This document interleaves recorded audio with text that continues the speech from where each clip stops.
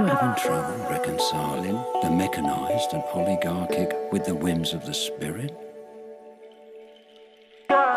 Is nocturnal living bringing you down?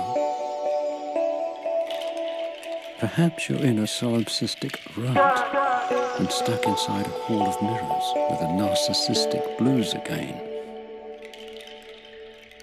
Allow me to introduce you to an ancient remedy known as the dark arts.